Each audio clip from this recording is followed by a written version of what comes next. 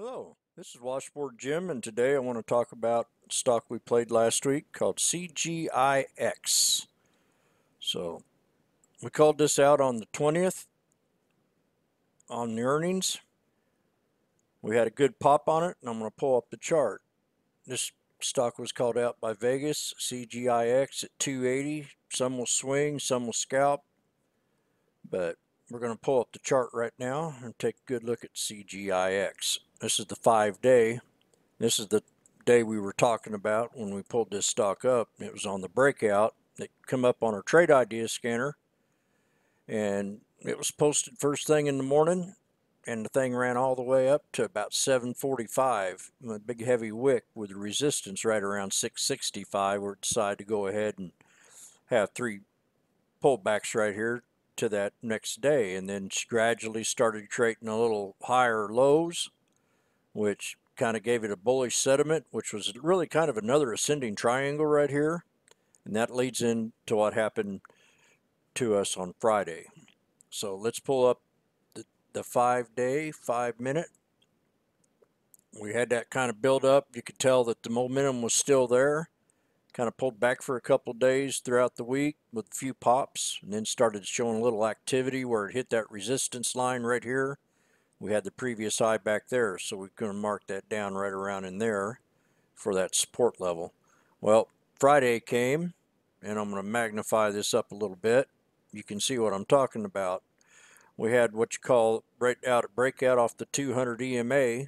She bounced up, started creating higher lows, then created a little resistance up here right around the 745 area.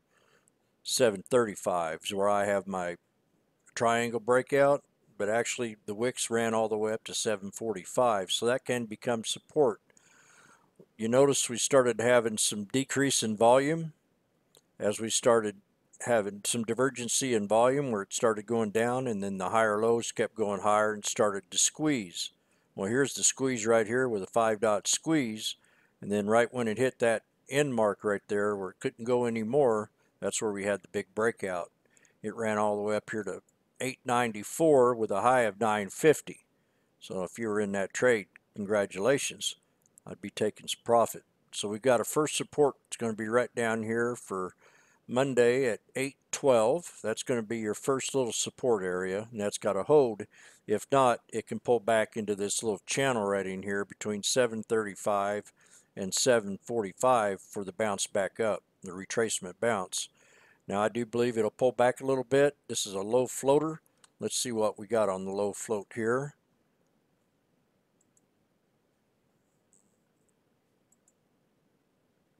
I forgot exactly how much that float was, so we're going to see what it is. I think it's under 3 million. Yeah, the float is 1.76 million, so this is a low float stock. You notice I looked up FinViz, typed in the ticker, and it automatically brought me right down here to the float size of 1.76. So I always cross-reference it with trade ideas to make sure it's an accurate reading. So let's go back to the chart. So we have that ascending triangle, which I would call strong resistance right here at 735. And your first support's going to be right here at 812. I'd like to see that 735, 745 hold. If not, it can pull back to this other support level that I have right here at 665.